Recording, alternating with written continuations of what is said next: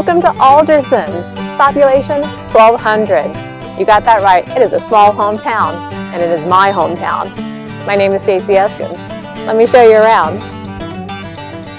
Nestled in the lush Greenbrier Valley of southern West Virginia, surrounded by the rugged Allegheny Mountains, you'll discover the small town of Alderson.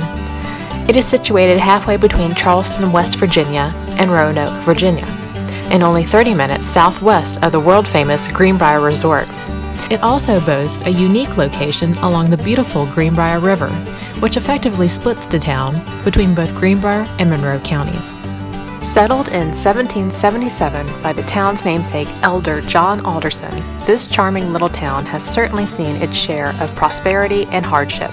Once the railroad arrived in 1873, the pioneering days were left behind, and the town quickly flourished.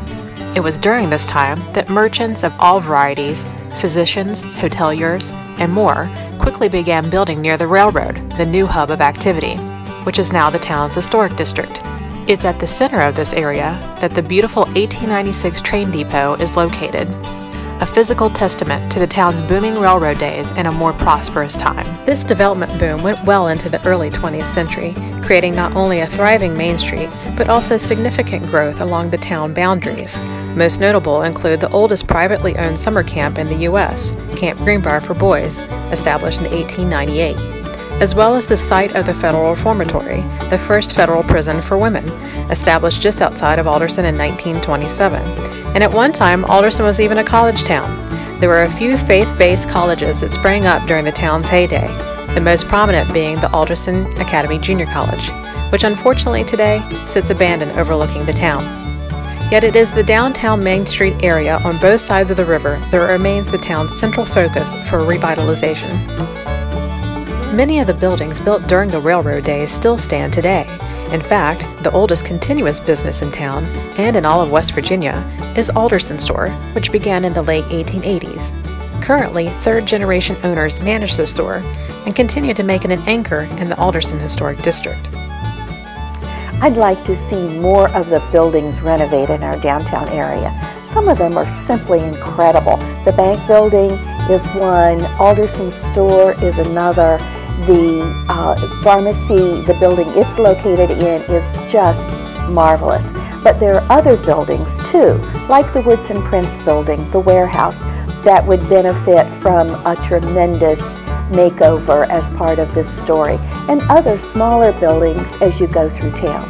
We're really fortunate to have been able to find enough grant money to renovate the depot. So our historic 1896 C&O depot stands out. In fact, it glows where it sits.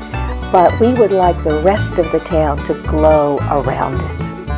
What I would like to see is we have some storefronts downtown that are not being used, and you know, I assume most of them have storage in them. Some of them don't look so good. I'd like to see that redone and put to use. There's just so many possibilities from the buildings that are here. And what's pretty now, I think, and if it just had some spit shine, as my mother would say, it could really be elegant. And then someone I know had an idea about a town clock, and I love that idea, because apparently there used to be a jewelry store that had a clock on it there on that corner across from Renaissance.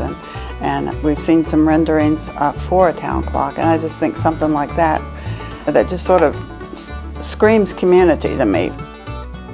I'd love to see businesses all the way up and down the street. It'd be great if the old Alpine Theater could be brought to life. The marquee is gone now, and I understand everything inside, like the seats and the screen, are gone. But it would be nice if it could be revitalized, have movies once or twice a week, maybe on weekends. The people that own the old bank building now, which houses the First National Bank of Alderson, have done a lot of remodeling. The first floor looks wonderful. To me, that could easily be a restaurant, maybe even divided into more than one business downstairs with offices upstairs. Our visitor center is a real success story. We took a 1950s era gas station and turned it into a visitor center and some retail space. We have a number of gorgeous Victorian houses. That Victorian era has resulted in so many beautiful Victorian buildings in our town. The river is our biggest asset for fishing, swimming, boating, kayaking, tubing.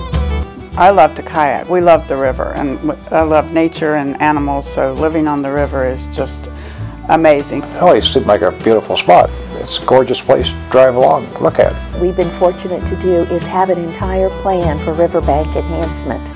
But it also takes funds, it takes volunteers, and it takes interested people to make that all come to fruition. So one of the things that HGTV could do is take a look at our riverbank plan and see what parts of it they might be able to help us bring together and enhance our riverbank. The mini park needs some way for better access for the people to put their boats, their canoes, whatever into the water.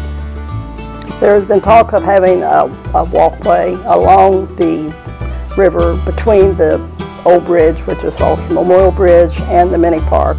Right now it's just been gravel, but of course when it floods, that washes away. But that plan is in place, you know, and a lot of times you don't have anything, you know, and you're just starting from scratch. We're not starting from scratch here. We've got some things that are ready to go. We just need to do it, get it done. We have a lot of opportunity in Alderson. We have a wonderful municipal park. That is to say, we've got a lot of space, and some of it is being used, but not all of it. There's room for so much more up there. We're fortunate to have just installed a disc golf course, at least 9 holes of one. And that's a step in the right direction. We would like to provide a lot more opportunity for family entertainment, family recreation, and of course recreation for the kids to make this a tremendous place to live. We already have so much going for us in terms of a place for families to come and put down their roots, but an HGTV program that focuses on what else could be added would just put us over the top. If HGTV chose Alderson, I would be so excited. You'd probably have to put an anchor on me to hold me down. As you can see, with all its ebbs and flows, Alderson is a place filled with remarkable history and untold stories. A place with grand celebrations and small town pride. It's also a place that has lost its luster, as most small towns have. Nevertheless, Alderson, affectionately known as the Gem of the Hills, is truly a treasure to be restored. We truly believe if you build it, they will come. That's why we implore HGTV's Hometown Takeover to consider polishing this diamond in the rough so it can shine once more.